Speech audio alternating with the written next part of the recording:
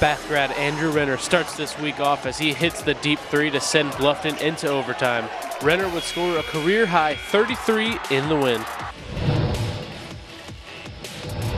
Up next, it's Fort Loramie's Nick Brandowy making the heads-up play to tip his miss out to Damon Mesher, who knocks down the go-ahead three to give the Redskins the win.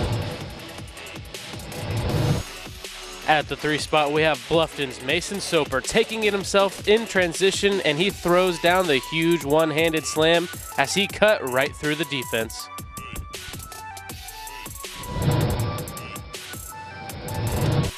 Our runner-up play this week goes to Lima Senior as Jermaine Daniel gets the steal, and he lobs it up to Jadakiss Mack, who throws it down as we take a second look at it.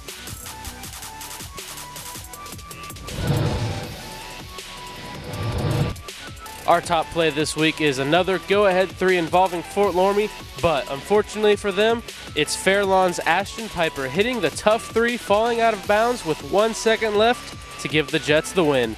And that will be your Layfield Welding Top 5.